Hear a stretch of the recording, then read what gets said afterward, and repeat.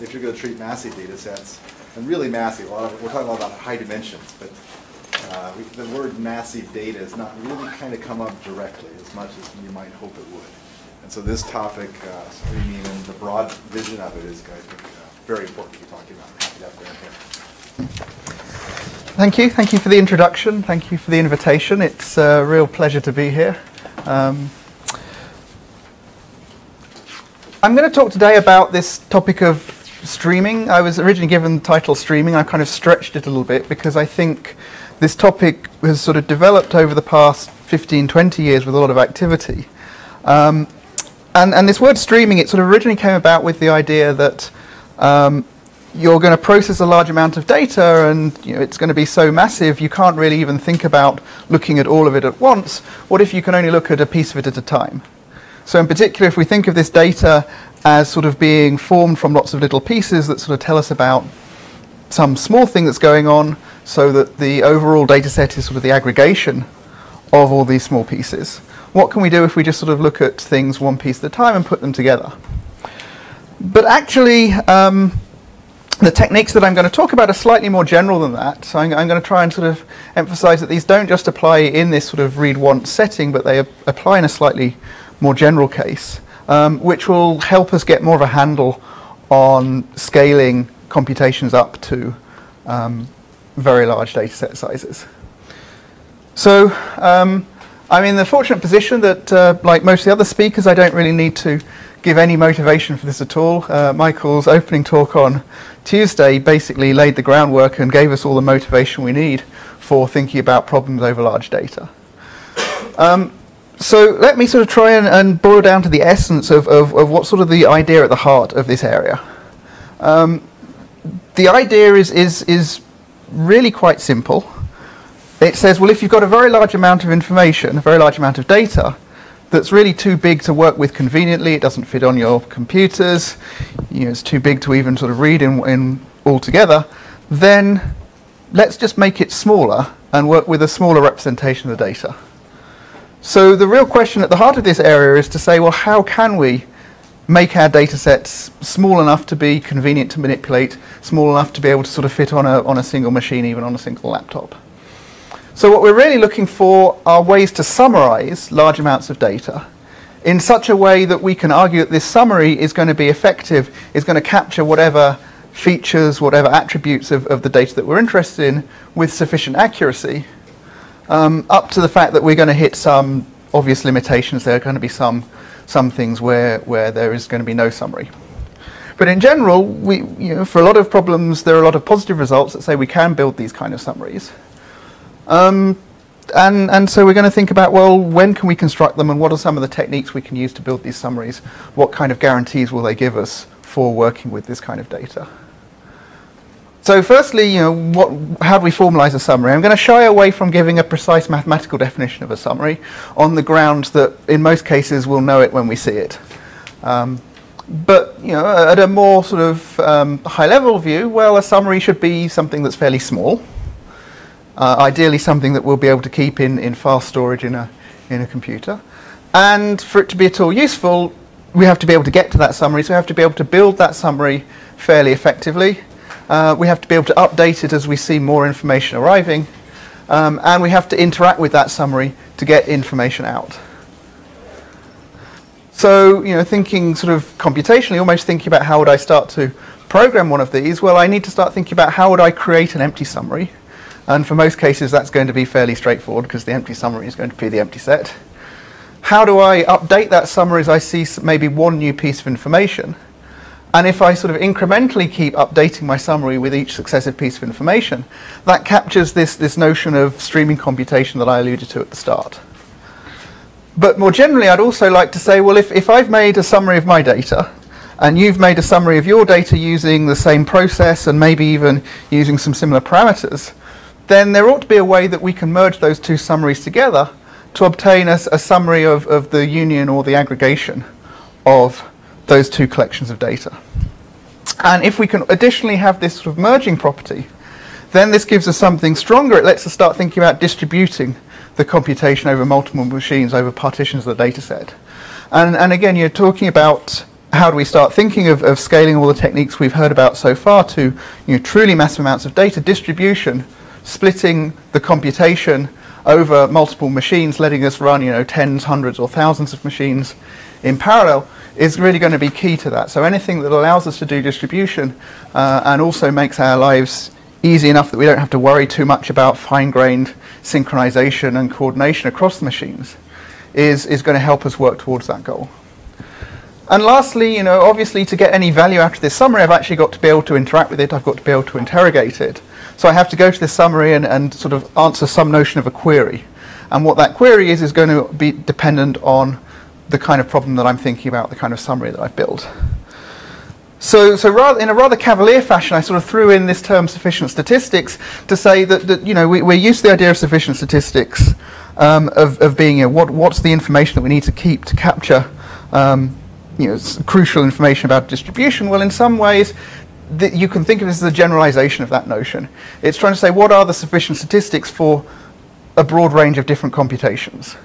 Can we keep them in such a way that we can update those sufficient statistics as we see more draws from our distribution? The other thing I want to sort of bring into this, I was really excited about this idea of sort of the boot camp and bringing together people from a wide variety of backgrounds. I sort of said, well, bear in mind that you're going to be addressing not just people from your own little niche of computer science, but people more from mathematical backgrounds, from statistical backgrounds, machine learning, and other areas. So I don't necessarily know the best way to address that wide an audience, but at least what I can do is maybe try and expose some of the axioms and assumptions that I realize are sort of inherent in the style of working that I follow and that others around me follow. So I tried to say, well, what characterizes sort of the computer science approach to dealing with these kind of questions? And so the first thing I came up with is I said, well, we're very cynical. We're concerned with the price of everything. Actually, this is something that, again, Michael mentioned in his characterization of computation in perhaps slightly more favorable terms on Tuesday, which is that computation, the study of computation, is primarily study of the use of certain resources. Right? So in particular, when we're thinking about building these summaries, what we're interested in are the resource of space, the size of this summary, the number of pieces of information we need to describe this summary. We're also interested in this notion of time as a resource. As we process more information, how much time does that take to process each update? Or when we pose one of these queries to the summary, how much time does that take? These concepts are going to be interrelated with some notion of how accurate an answer do we get. We're not going to expect a perfect answer because we're giving away expressiveness, because we're coming up with this compact representation.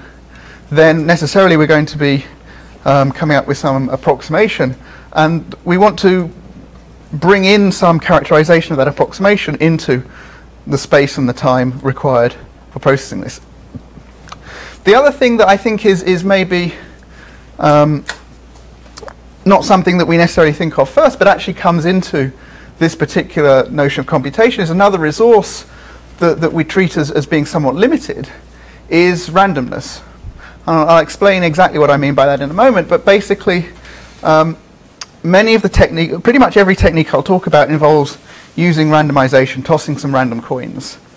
And often what we need is we need to return to those random coins later, right? I toss some coins based on seeing a certain piece of information, and later I want to retrieve the value of those coins. So effectively the amount of randomness that my procedure uses plays into this notion of the space required. So we actually have to start thinking about randomness as another resource to worry about. What else? Okay, so we're cynical, we're also pessimistic. What does that mean? It means I'm not going to make any charitable assumptions about what I'm presented with. I'm not going to actually make any strong assumptions about the distribution of the input. Right. In fact, I think this is quite a non-statistical way of looking at it. When Michael's talking about, are you a frequentist or a Bayesian? This is sort of an additional category which is none of the above. We don't really believe, we don't really sort of assume randomness in the input data. We just say the input data is fixed.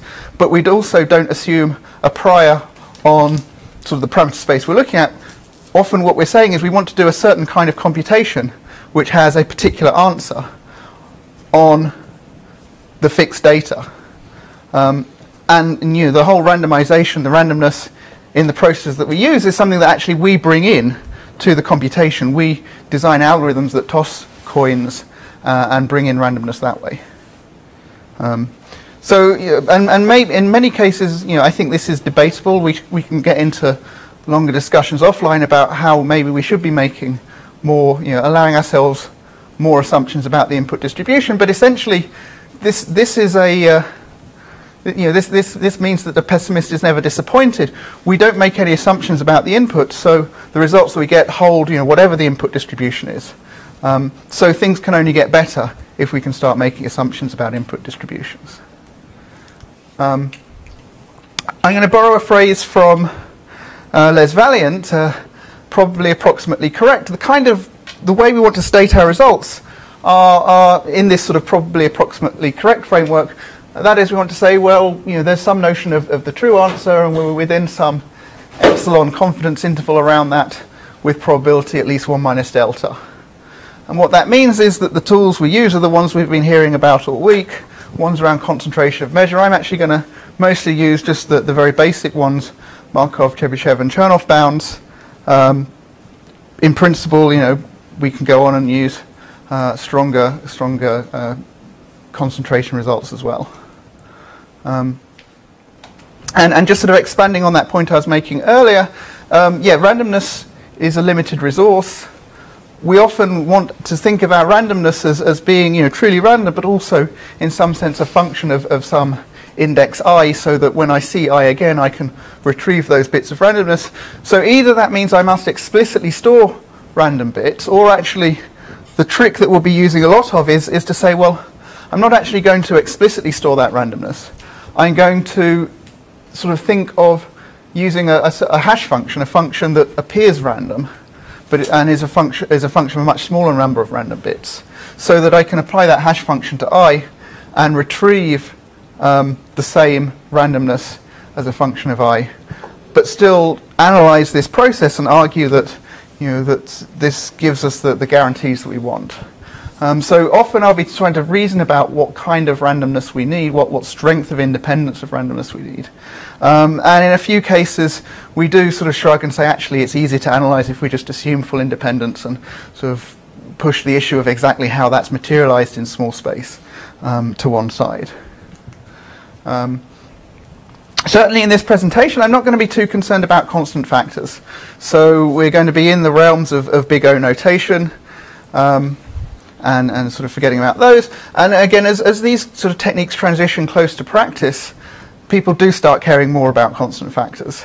And I'll mention a couple of examples along the way about where people are using these techniques and where they're trying to actually not just look at the costs in big O notation, but really squeeze out what those leading constants are. So let's think now about how I'm going to interact with the data. So as I've alluded to, we're often going to think of this massive quantity of data as being represented as a collection of fairly simple tuples.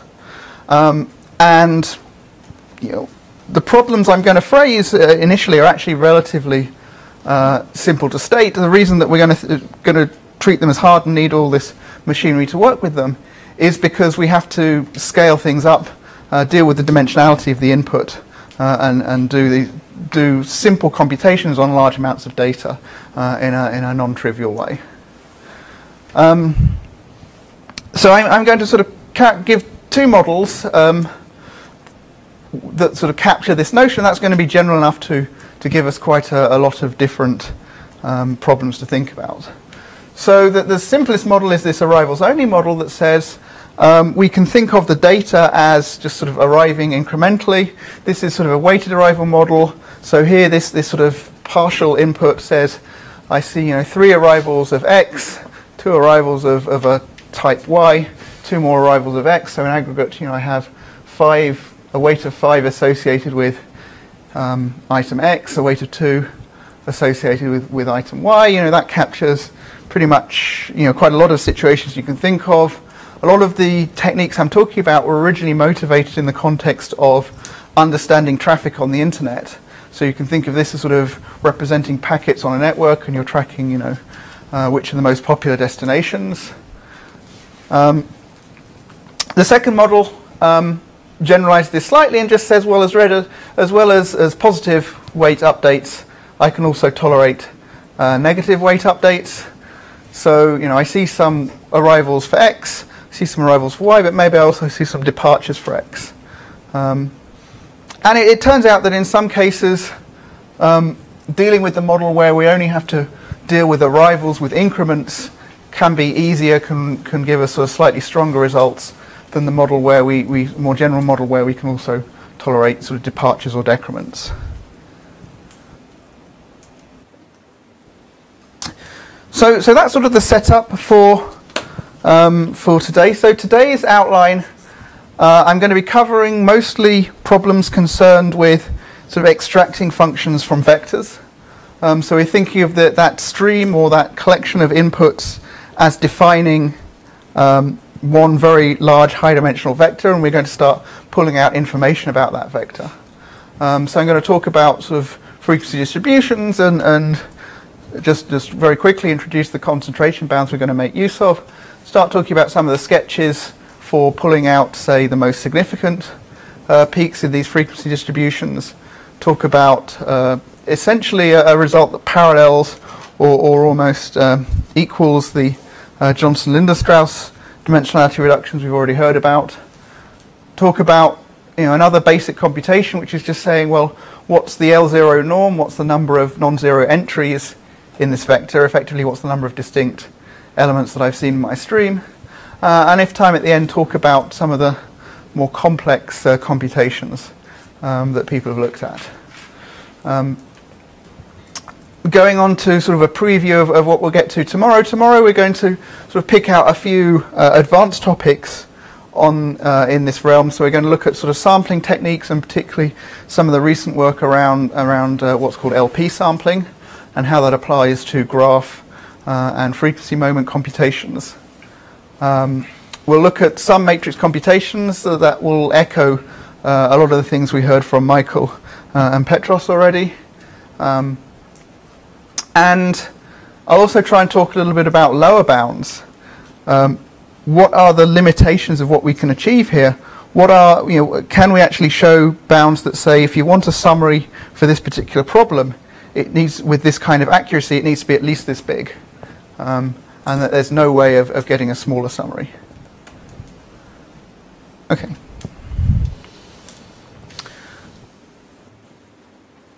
What we'll start with now is this notion of frequency distributions, and the reason is, it's very natural, it's very easy to reason about, and it turns out that a lot of the core techniques from streaming and sketching apply to this questions surrounding frequency distributions. So, very basic, I showed you those two models where you have some collection of items and information about arrivals and departures of those items. So at any instant, you can say, well, let Fi be the number of occurrences of item I. Then you can start saying, well, just on those Fi's alone, I can ask lots of meaningful questions, right? I can say, can you retrieve information about those indexes I that have large associated frequencies? Can we find the number of Fi's that are non-zero? Effectively, the number of distinct elements that we've seen. This notion of frequency moments is absolutely core to the work on streaming. It sort of started this whole line of work back in '96. It sort of gave the current emphasis behind it because these turn out to sort of impact lots of other questions down the line, but equally, just on their own are interesting. So we want to know these sort of tantalizingly simple looking calculations. Can we just compute the kth power of the frequencies summed up? So in particular, F1 is just the sum. That's going to be trivial. F2 we can think of equivalently as being the squared Euclidean norm. So this is going to be very tightly connected back to Johnson-Lindner-Strauss. and higher moments have their own interpretations.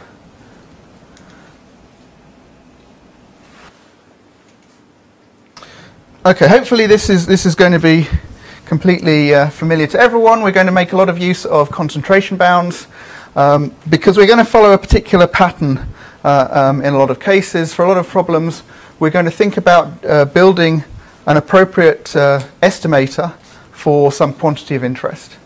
And we want to give confidence bounds on that estimate, so we're going to think of our estimator as a random variable and use concentration bounds around that, so that we can end up with some statement like this that says that probability that our estimate is close to our target answer within some epsilon times some other quantity y, probability that we're far from our target is going to be at most delta.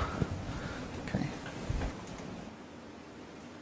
So what's the starting point for concentration bounds? The starting point is the Markov inequality.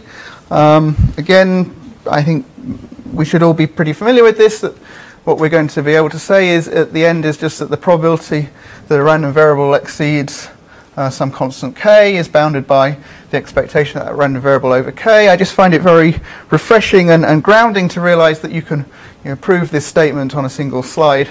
So there's not really any magic here, it's just a matter of relating any non-negative random variable to the probability of exceeding that value k. So this is in some sense relatively weak. It doesn't say something very strong, but actually even in this form it turns out to be useful, and obviously it's going to be the starting point for many of the other concentration bounds we'll make use of. Okay. So in the title I use this word sketch. And the idea of sketch is sort of evocative of just sketching a drawing. We're going to think about how do we sketch this large amount of information. So in particular, I want to think about a way of building a summary where I can think of it as a linear transformation of the input. In other words, my sketch, my summary that I'm going to build of my input x, I'm going to be able to think of it as just some sketch matrix S multiplying x. And why is that convenient? Well, it's convenient because it immediately gives us this nice linearity property that if I have two inputs x and y, then I can build a sketch of any linear combination of x and y just by taking linear combinations of their sketches. What that means in the framework that I said at the start is that if I want to think about updating my summary, if I want to think about adding one new piece of information, then that's kind of trivial in this setting because I just have to look at the sketch matrix applied to that one new piece of information and add that onto my running sketch. And if I want to merge two sketches, I just sort of add them up entry-wise. However, I'm not going to really adopt this sketch matrix representation. I'm going to actually describe most of these sketches in terms of hash functions. And the reason for adopting this is just that if these hash functions are simple, then this sketch is going to be very fast to operate, and it's going to have a very compact representation. Right, I don't really want to think about actually materializing this sketch matrix S because that's going to be larger than the data that I'm working with. So I'm always going to be looking for an implicit representation of this kind of sketch matrix. And as I talked about before, we're going to deal with randomness. I'm going to think about these hash functions as being sort of limited independence. What that means is that if I say a hash function is k-wise independent, then if I look at the sort of the hash values of up to k different indices, then the probability of how those are mapped to values looks approximately uniform. Right? And the nice thing about this is over the last decades, we've built quite a strong theory around this kind of k-wise independent hash function. So in particular, we know for small values of k, we're in a very good place. We can get this kind of k-wise independence with a hash function that requires just space k to represent the randomly chosen parameters of that hash function. Okay. So here's a first sketch, just to sort of warm us up, and then we'll get into the more complex sketches. So suppose I want to test if two binary vectors are equal, right? So I want to sort of say, look at these two vectors, say, are they equal, are they not equal? Right, so if I've got them both in front of me and I can kind of run through them, that's fairly straightforward. But can I build a sketch that lets me do this? Can I build some compact representation of each vector so that I can very quickly test if they're equal or not? So this is something that computer scientists will probably be quite familiar with. What we want to do is exactly sort of materialize the right kind of hash function to apply to these vectors. And store just the hash function of the vectors, and argue that if these two hash functions give us the same value on x and y, then there's a very small chance that x and y differ. However, x and y are chosen with the assumption they're chosen without knowledge of the randomness used to create the hash function. So how should we choose this hash function that's going to let us test this equality? What we're going to do is choose a hash function of this form. We're going to think of the hash function of this vector x as being the sum over indexes I of the ith entry of x times r raised to the power I over the prime field p, where r is our randomness. R is chosen in the range 1 up to p minus 1. So, why is this? Firstly, why is this a sketch? It's a sketch because if we look at it, what we're doing is we're just computing a linear transform of xi of x, right? All the xi's appear just as linear scaled by linear quantity and added up. Why does this work? It's a relatively straightforward exercise. Basically, comes down to the fact that we're evaluating a polynomial at a randomly chosen location, and then we can just argue that the chance that two different polynomials evaluate to 0 is proportional to the degree of those polynomials, and that if we choose the size of the field over which we do the computation large enough, then the probability of finding a hash collision in this way is going to be small enough that everything's going to work. So that says that actually for this very basic question of just saying, is this one massive data set equal to this other massive data set, that's something we can build a sketch that meets our requirements very effectively. But in general, we want to do something a little bit more than just testing equality. Sure. So I just want to be clear here. Yeah. N is now the dimensionality of the Yes. vector. Yeah. Okay. Yep. I am probably going to switch notation around that a few times, but I'm going to try and, notionally, we should try and stick to thinking of n as the dimensionality.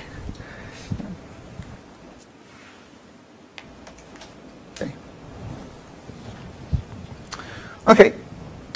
So let's look at a slightly more complicated sketch. So here's a sketch that's going to help us pull out information about significant entries in these large vectors. So again, think of our input data as representing a vector, and here you'll notice I've just switched from n to u. And what we're going to do is again think of doing this through this sketching procedure. But again, I'm going to express it in terms of hash functions and operations on single items at a time. So although normally I might think of this sketch transform as giving me a sort of a compact vector as my summary, I'm actually going to reconfigure that vector as an array of w times d. It's going to be much more convenient to think about it that way. I'm going to equip myself with d hash functions to map the vector entries from 1 up to w. So I'm going to sort of hash entries from my input vector u onto entries in w, and each I'm going to repeat that d times once for each of these rows. So how does that look? If I think about where a single index j with weight c goes to, then in this sketch I think about the first hash function mapping j to some entry in the first row, the second hash function mapping j to some entry in the second row, the third, fourth, and so on. So each entry in the vector is mapped to one bucket in every row, and what we do in that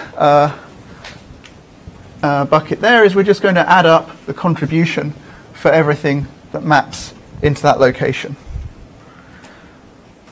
Okay, so that has that nice linearity property. It means that we can think about merging by summation in the standard way.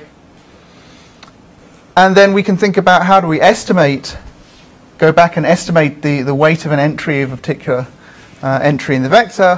What we'll do is we'll go to everywhere that entry has been mapped in the sketch.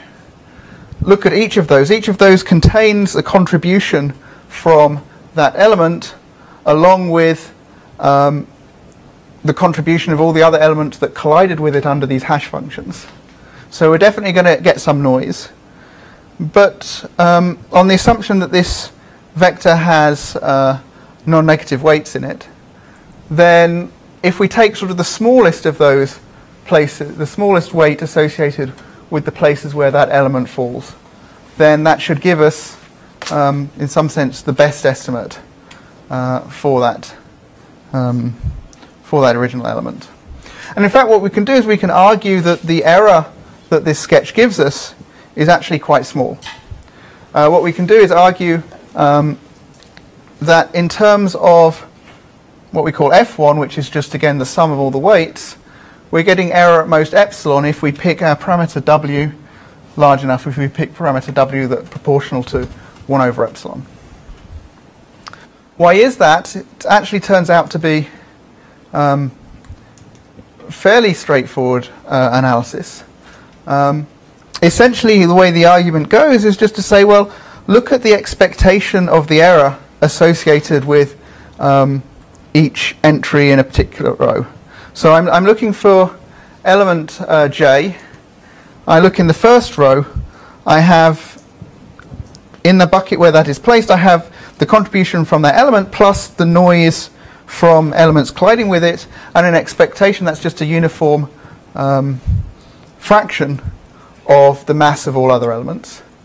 So in particular, if I look at what's the probability that that mass is more than twice its expectation, then just immediately by Markov inequality, I know there's constant probability that I see more than twice the expected mass.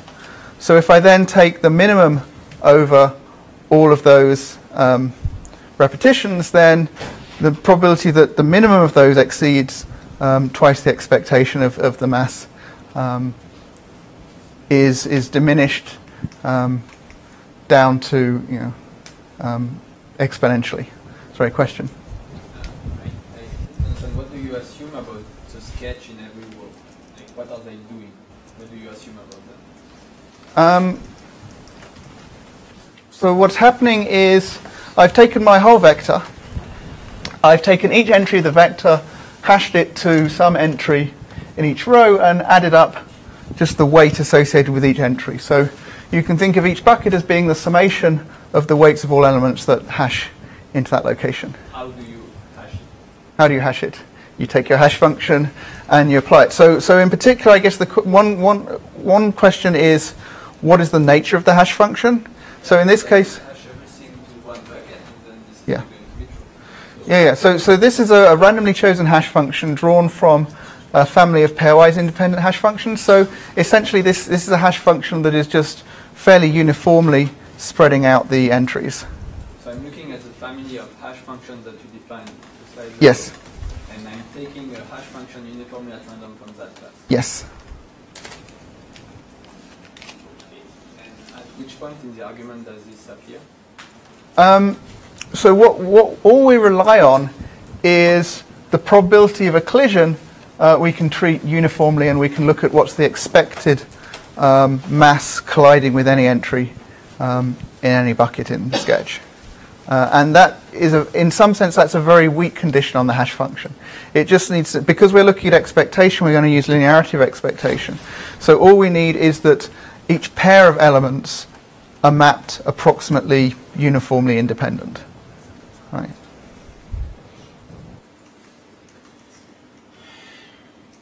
Okay. So when you put that all together, what it actually gives you is the ability to recover information about this vector. So in particular, this gives us a biased estimator.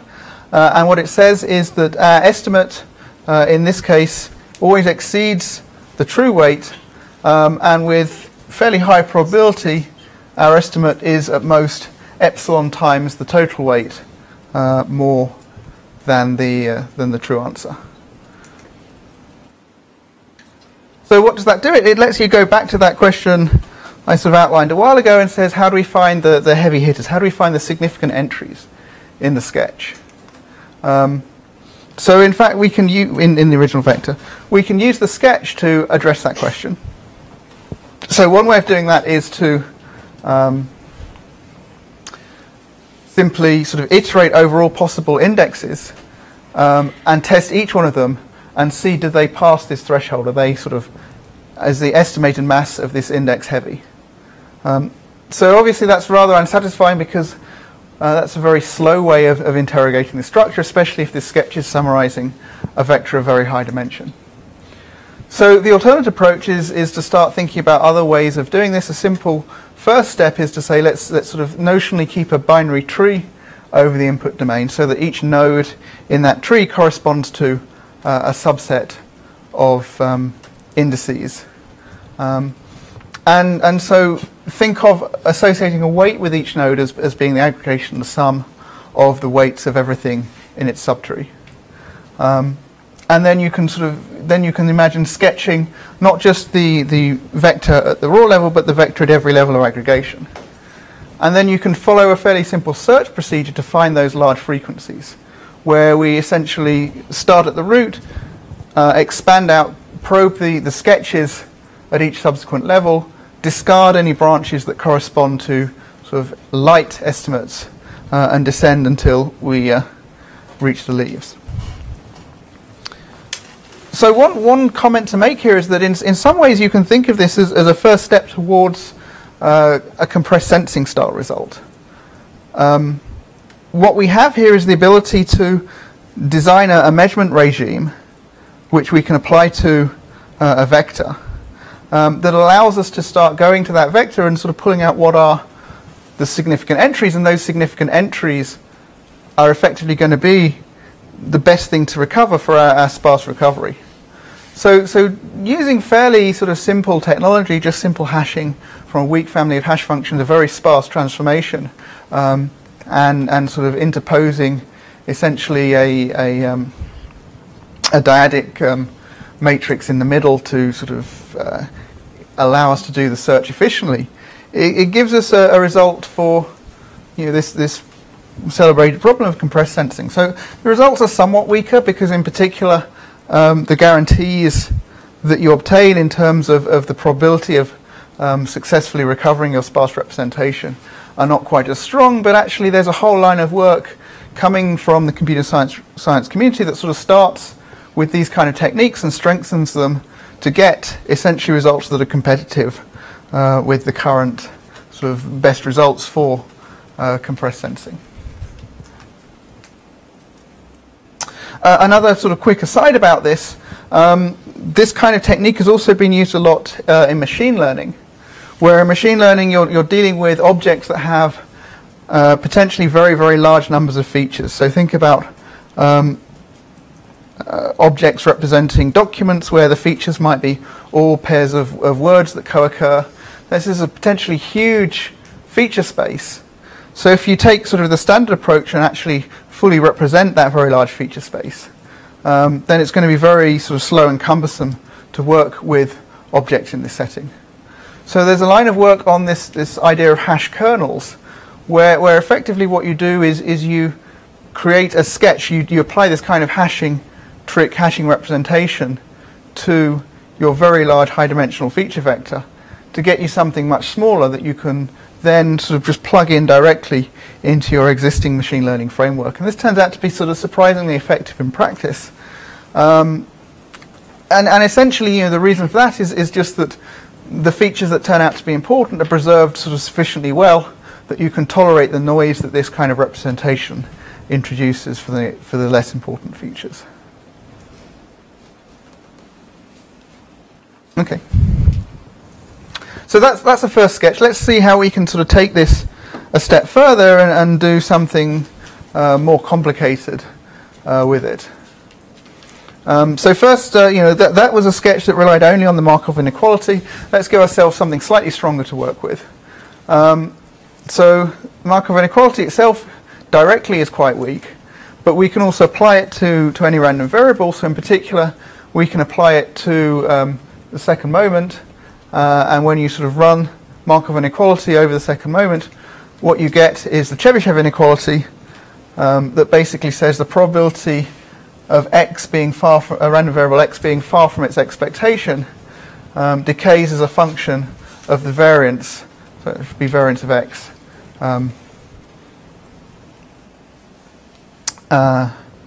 over the square of the distance. So we're going to, in particular, we're going to use it in this form. We're going to try and construct random variables that represent the estimation that our algorithm is giving us, so that the variance is sufficiently small as a function of our target value, our target approximation epsilon, and the expectation of our random variable. Then that immediately gives us that the probability that we're more than epsilon time far away from our expectation is a constant.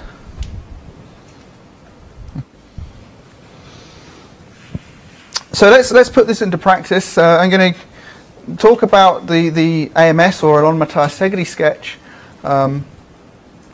which is going to allow us to estimate F2. That's the sum of the squares of the entries in this vector.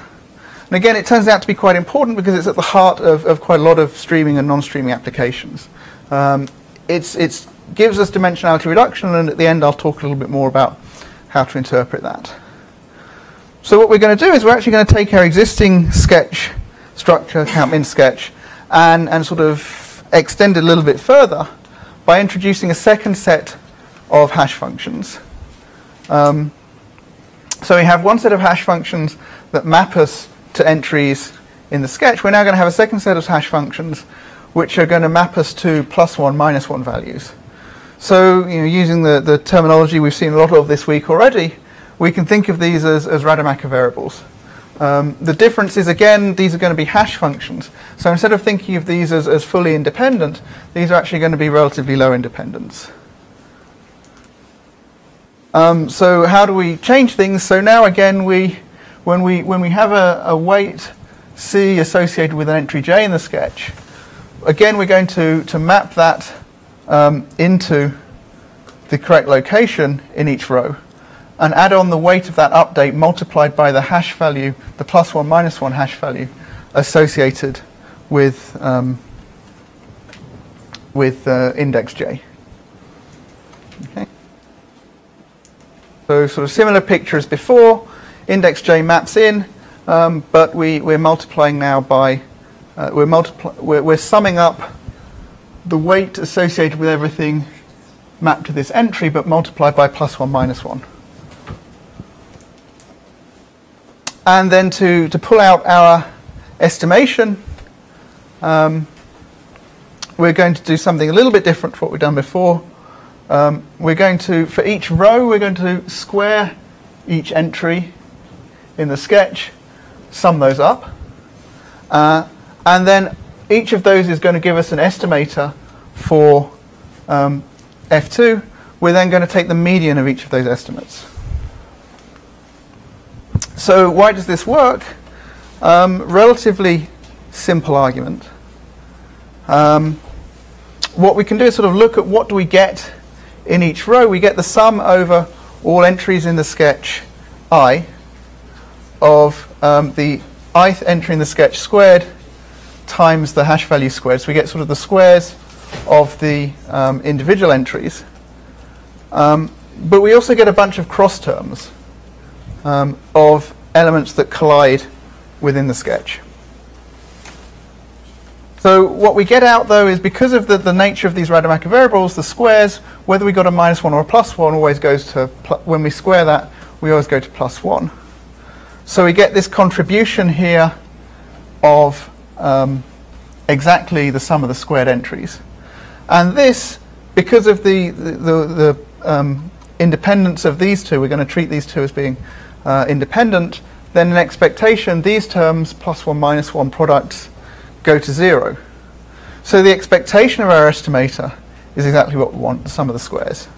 And what we have to do is argue about the variance of this estimator to argue that it gets small enough. So to repeat, the expectation of our row estimate is exactly the sum of the squares. The variance is also an expectation. You can churn through this. You go through a fair amount of algebra to simplify this.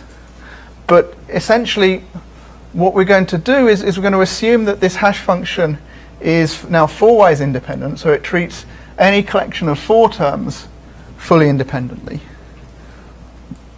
So that in expectation, almost anything with 4 terms is going to drop out to 0. There are only a couple of combinations of terms that we have to worry about, and we can bound those.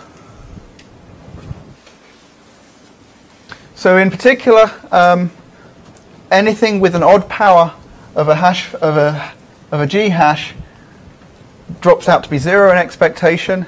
What it leaves us with is a few terms, essentially where we have an even number of i's and an even number of j's, and we can bound that in terms of the square of the target that we're looking for, scaled by w, the number of buckets in this sketch. So what that gets is it gets us to the point where the row variance, the variance of the estimate coming from a single row, is bounded by the square of the thing that we're looking for, the square of f2, divided by w. So if we just set w large enough, we set w proportional to 1 over epsilon squared, and plug through that statement of the Chebyshev inequality that we have already, then it says the probability of our estimator for row k being more than epsilon squared times f2 away from f2 is at most a constant, is at most a quarter. So that gets us most of the way there. It says we have constant probability of a single estimate being close to the target.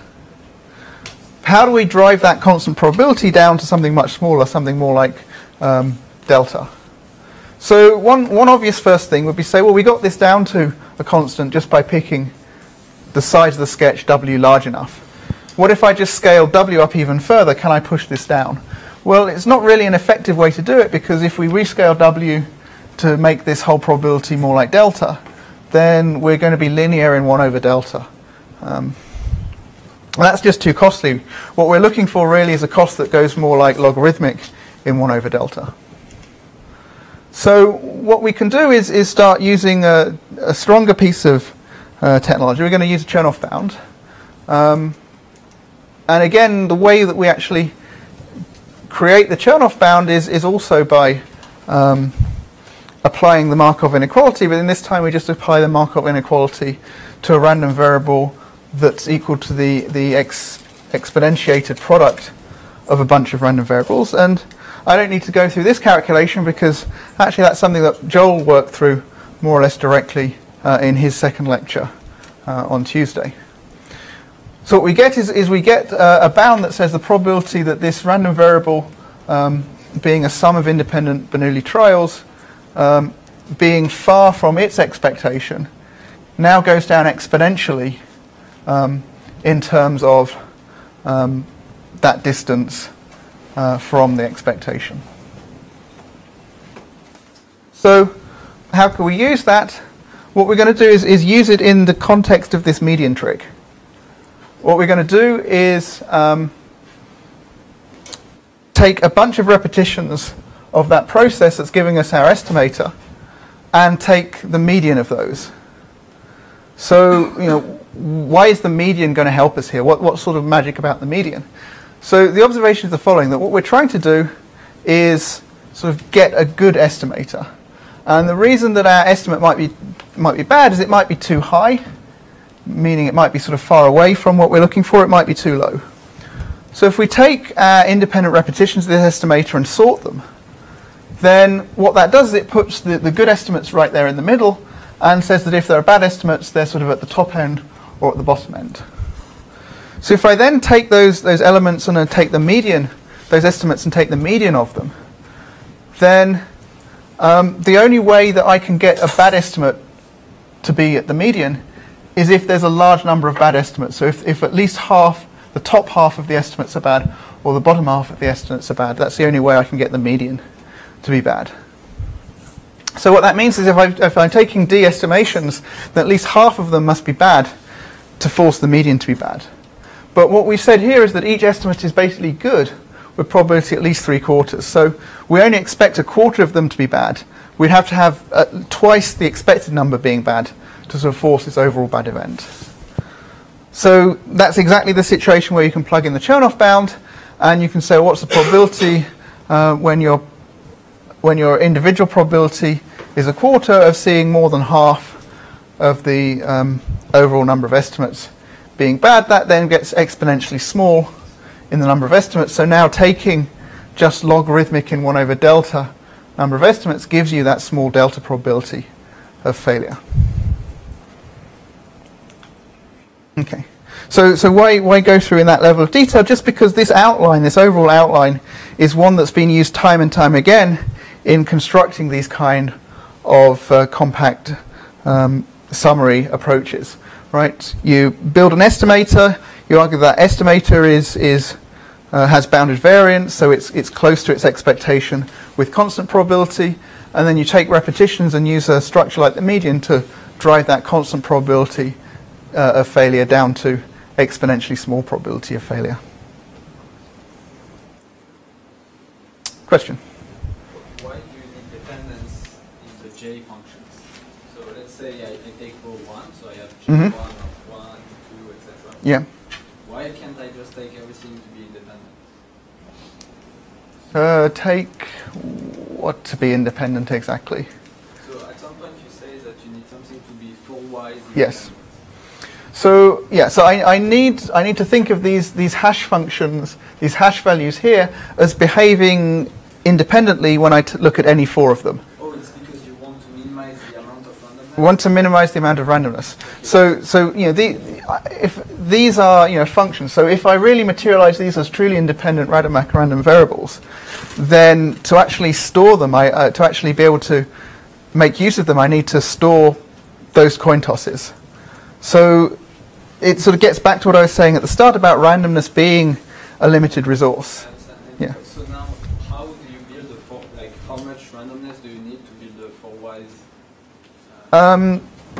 Yeah. So I think I had this flashed up in the slides earlier, but let me write out a four-wise random. So this is a family of four-wise random hash functions.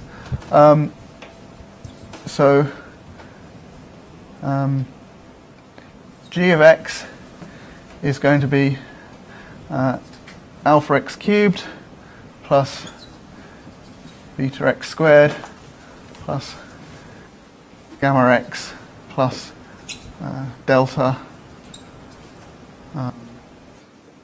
p. So here I'm doing my calculations in the prime field P. And what I need to, so if I pick alpha, beta, gamma, delta randomly from essentially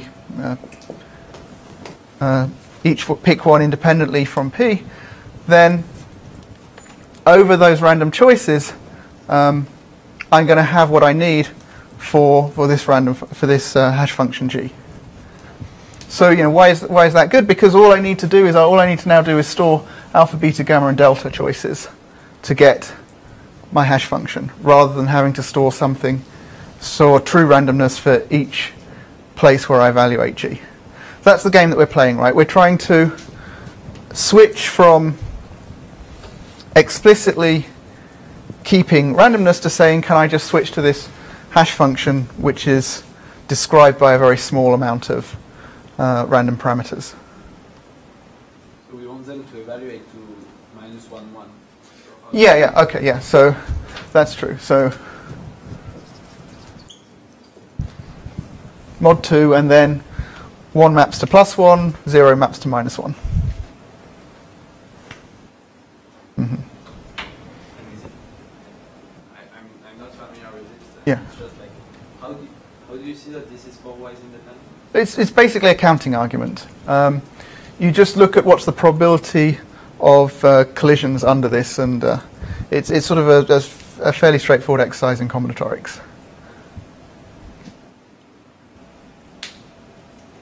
Okay.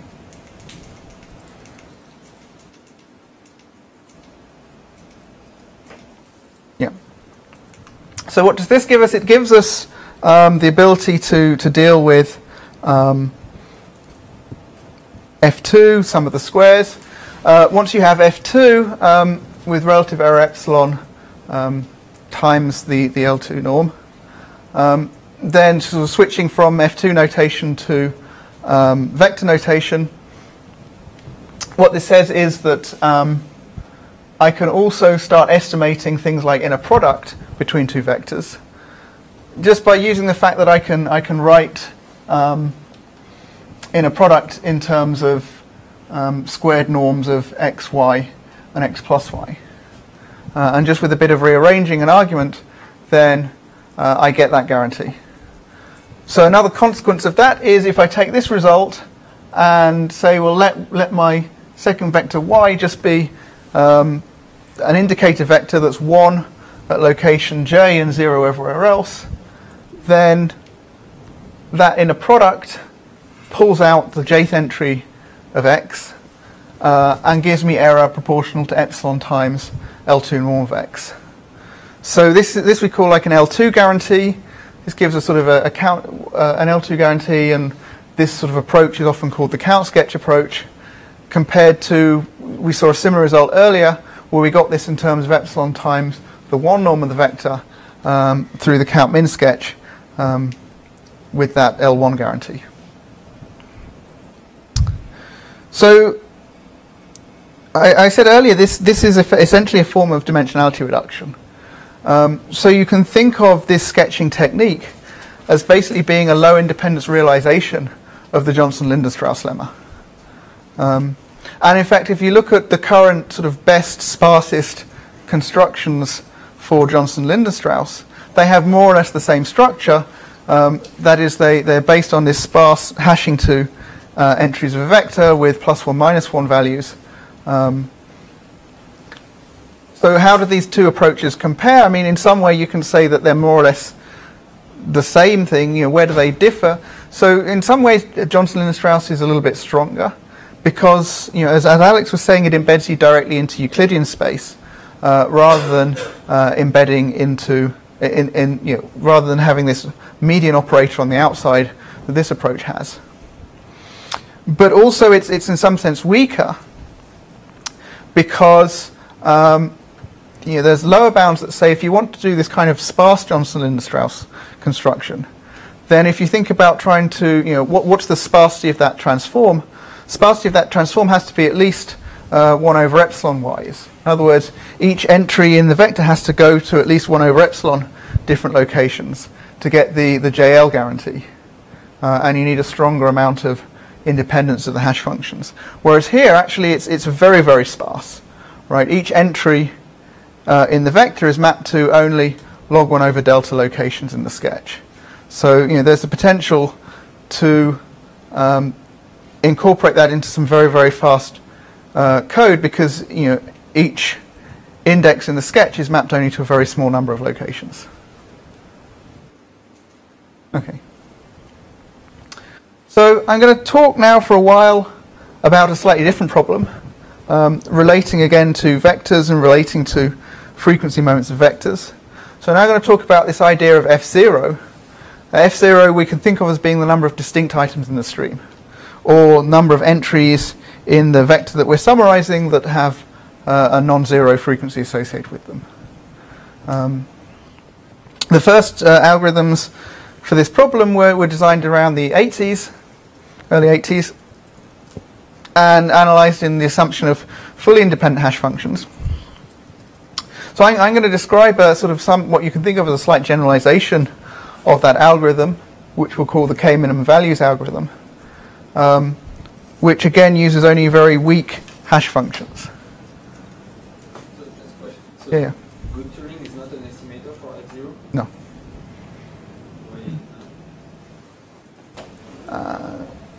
So we're in a different regime here. What we're trying to do is give a very strong guarantee. We're trying to estimate number of distinct items up to epsilon relative error. And the difference is we're not in a sampling regime. Effectively, we do get to see everything, but we just can't remember everything. So good Turing is much more about sort of a statistical approach to this. Here we're in this world where the data is the data. There is a certain number of distinct elements within this particular data set. We get to see everything, but we can't remember everything. So what's an estimator we can build that's going to nevertheless let us estimate the number of distinct things relative to that fixed true answer? So here's the approach we're going to use. Again, let's think of the domain of the stream elements, so that the name of the input elements, so that each element of the data is somewhere in the range 1 up to m. And we're going to again use hash functions that map us from items in the original space into actually much larger space.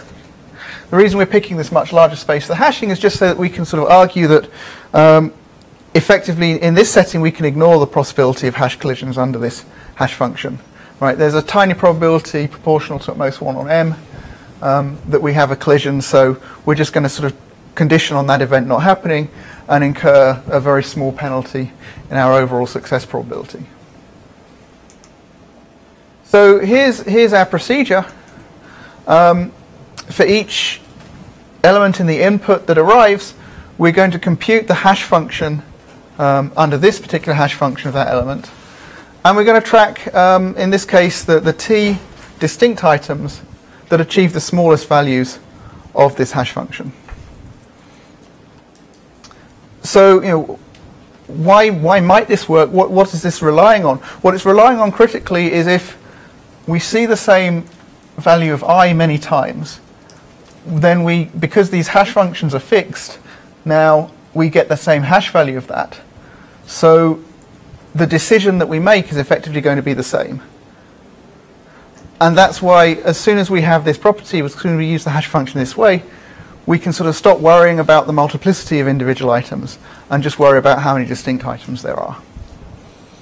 And what we're going to use to help build our estimator is this value vt, which is the value of the hash of the tth smallest distinct value that we see. So let me make that concrete, right? We see items arriving, and here if I set t equals 2, I keep track of those 2 items with the smallest hash values and the corresponding hash value of the tth smallest of those.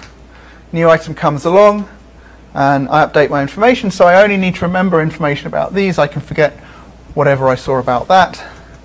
New items come along, that doesn't change my estimator in any way. A repetition, I see another copy of this same item here, doesn't change anything because it sort of has the same hash value. I recognize it as being identical. Something else new comes along, and again I update. So Yes? computation is linear in the number of data items? Yeah. So in pretty much all of the things I'm talking about here, we're taking advantage, we're working in a computational model where we're assuming we're going to look at every data item, and we're going to do something sort of rough, typically we'll treat as being linear in the size of the input. So this is not sublinear algorithms, right? So it depends what you're measuring. So it's linear in the size of the input in terms of the time that you take, but in terms of the size of the summary that you build, that we're going to treat as being sublinear. So you're going to be processing every single item. Going to process every single item, so total running time is linear, but in terms of the quantities like the space, that we're going to treat as sublinear. So you're right that there are other models where people say let's be even more strictly sublinear, so let's look at where we can only say sample into the data. And what you can argue is for a problem like this, anything which is based on sampling is basically going to fail. And the reason for that is just that you can show that unless you're sampling a very large fraction of the input elements, then you can't distinguish the case where the number of distinct elements is very small versus the case where the number of distinct elements is twice as big, say. But when you're sampling, then you're having a, going back to that question, Yeah. then there'll be a closer connection to the good Turing line work, right? Yeah. But there it works in some cases. So what's the difference between these two models? So in some sense, the difference here is that this is a model that gives the computational entity more power. It's saying if we can look at all the elements, then we can learn more information. Can we use that to get a better estimator? So what we're going to do is we're going to try and quantify this estimator in terms of how accurate it is as a function of this parameter t, because t is characterizing the size of the summary, the size of the information that's being kept. So you're right, there's a whole line of other work that I'm not really talking about that looks at sampling estimators, that looks at sort of scaling computations based on that kind of sublinear approach. So that's definitely a whole other line of work that I don't really have time to get into, but it's another approach to this sort of scaling up to large computations like this. Okay. So, how or why should this work? Well, the idea is that, again, if this hash function that we're using is reasonably uniform, then if we look at where the tth smallest hash value should be, that should roughly be sort of a uniform fraction, a t over f0 fraction along this line, right? So here we're mapping items along this range. So this fraction should, if we scale it up, should tell us how many distinct items there are. So that's pretty much how we build our estimator. What we do is we take t over vt and use that to scale this range m cubed. Right, so we look at sort of m cubed over vt is what fraction along this range we are, and we scale that up by t.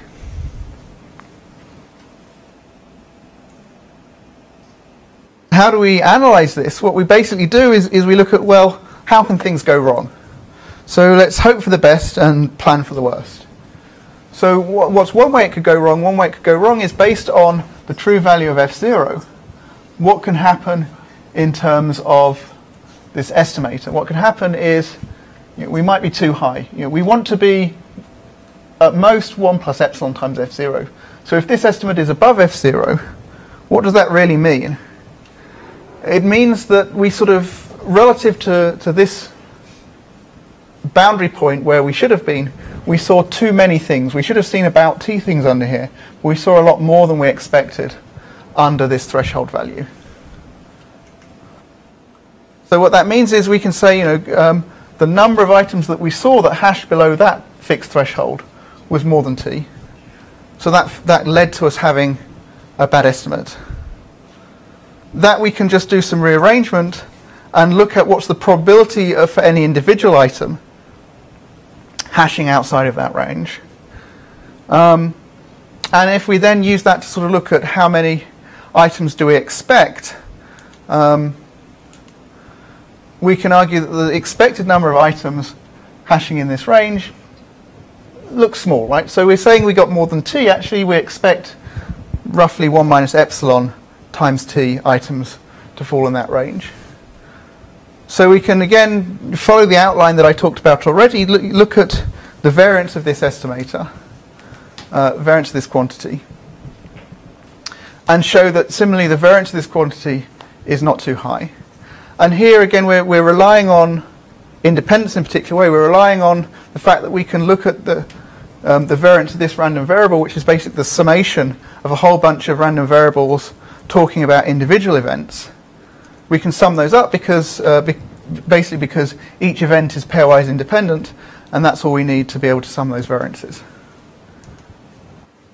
So again, we just sort of plug in Chebyshev inequality, and what we get is the probability that we saw too many things hashing below that threshold. We can express in terms of the variance, which we can then express in terms of t and epsilon. So what do? We just choose t to be large enough. In this case, t looks again proportional to 1 over epsilon squared, to make that probability of this bad event being at most a constant. Right, so what we do is we work through just what's the probability that we see too many things hashing into too small a range, argue that this shouldn't be too likely based on a function of t, and choose t to make the probability of this bad event at most a constant.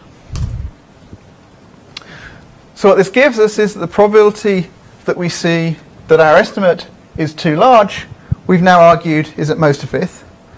And then using essentially the same argument, just sort of changing the terms around, you can similarly say that the probability that our estimate is too small, that we didn't see enough items hashing below a different threshold, is also at most a fifth. So apart from those two bad events, then we've got a good probability, at least a half, at least 3/5, that our estimate is not too small and is not too large.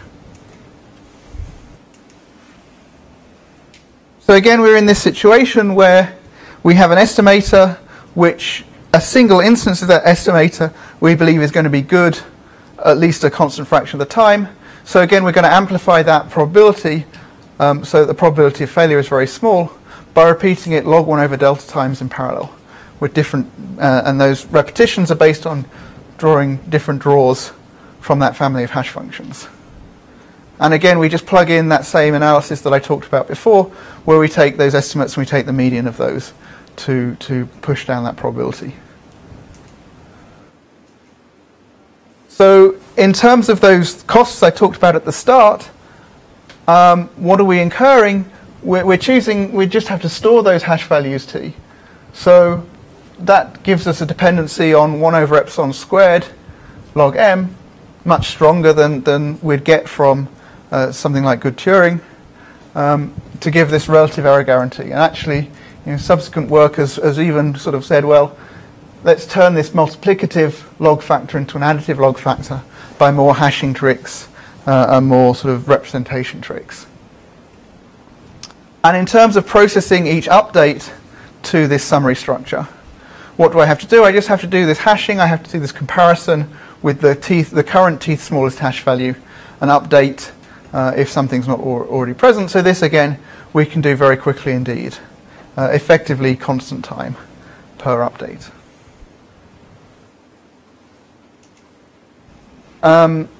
So just one thing to sort of mention briefly, which is that, so I said at the start, well, typically we're not going to care too much about constants. This notion of counting, this notion of counting the number of distinct events turns out to be a fairly fundamental kind of computation in a lot of big data applications. So there has been a lot of interest for this kind of algorithm in really engineering it as much as possible and really actually hammering down on those constants. So the current state of the art is something a little bit different to what I showed you. It's something called the hyperlog-log algorithm. I won't really describe the details, but it's something where people have really focused on saying exactly how many bits do we need in our hash function, how do we represent this compactly, what kind of tricks can we do to really squeeze down that leading constant. So for this algorithm, we're still using sort of 1 over epsilon squared space, but that log factor gets crushed down to a log-log factor, which in turn gets treated as a constant when people actually go off and implement this. And it has some additional flexibility, because you can reason not just about the number of distinct elements that you've seen summarized by one sketch structure, but you can start looking at not just unions between different sketches, but also intersections.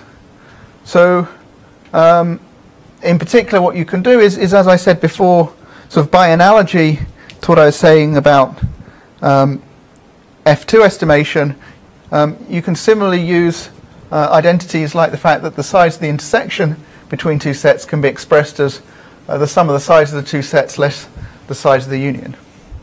And so you can take your sketch for set A, your sketch for set B, merge them together to get a sketch for A union B, and plug in the estimates for each of these.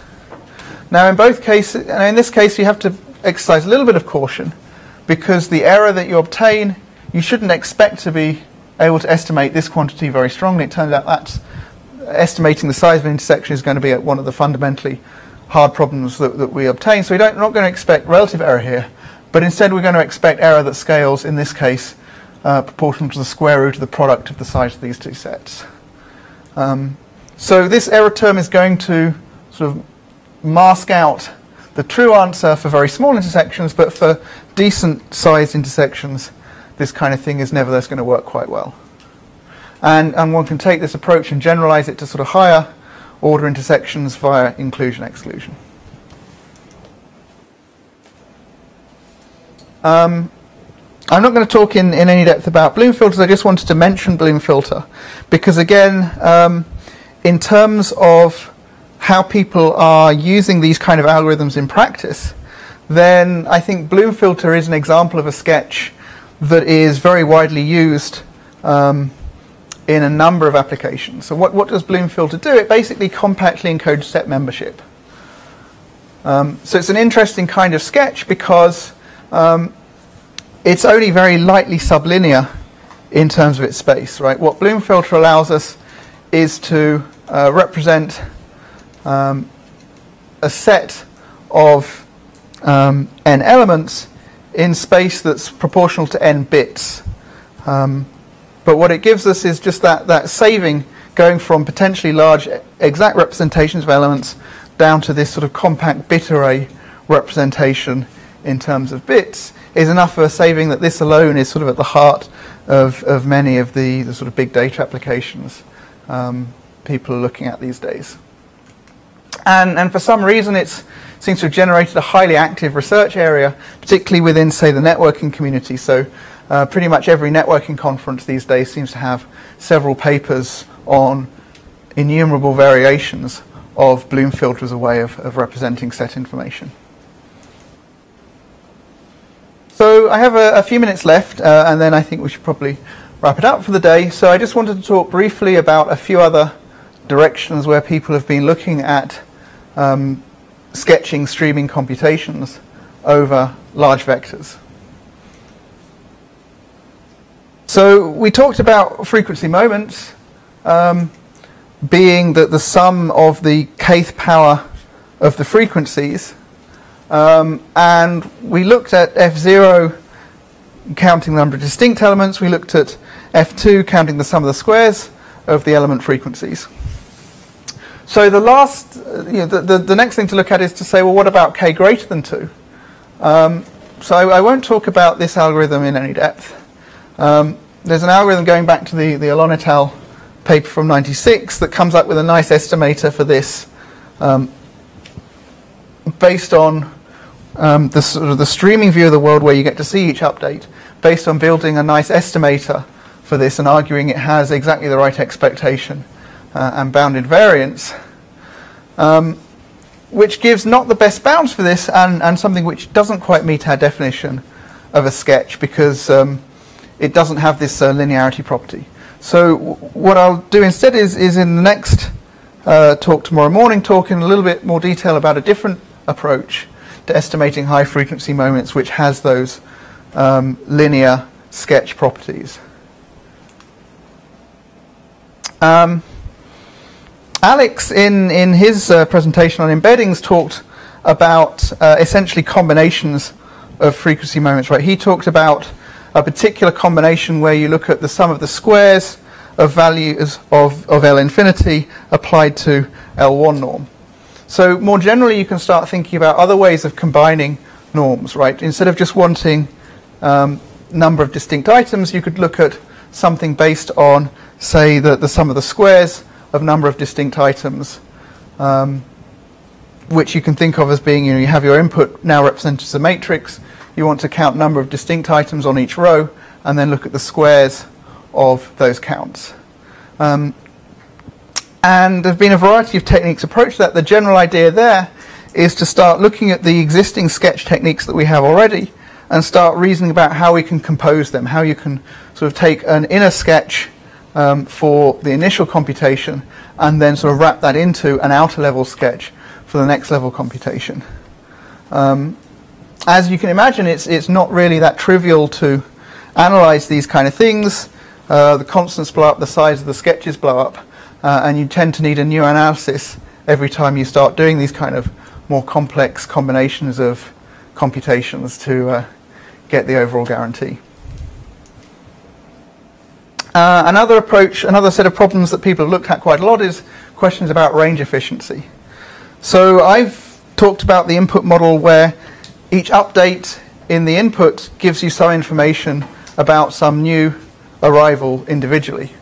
But sometimes we might want to think about the input specifying, say, ranges. So we think the input gives us sort of the range AB, meaning that we want to suddenly insert a copy of item A plus 1, A plus 2, all the way up to B. So certainly you could just unpack that range and take time linear in the size of that range.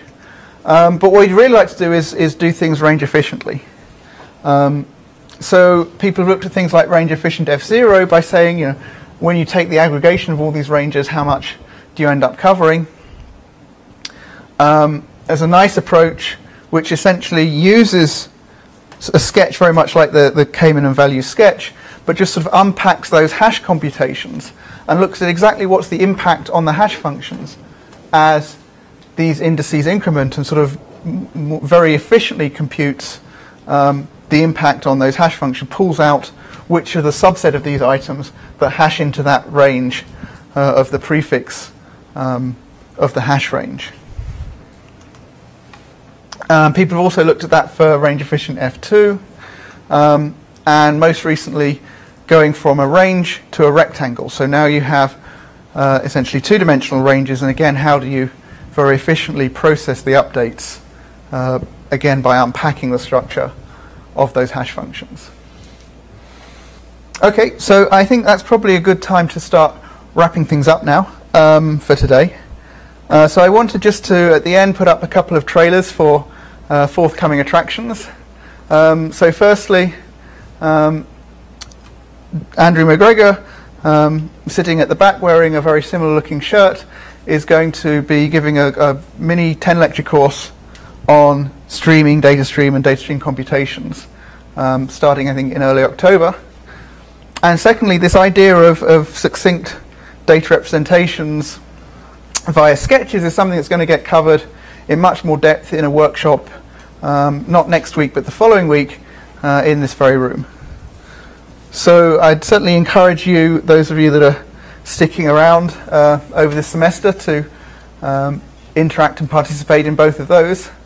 And tomorrow we'll pick up again on this topic of advanced topics, looking at things based around sampling, some matrix computations, and some lower bounds results. Okay, so that's probably the right time to stop. Thank you for your attention.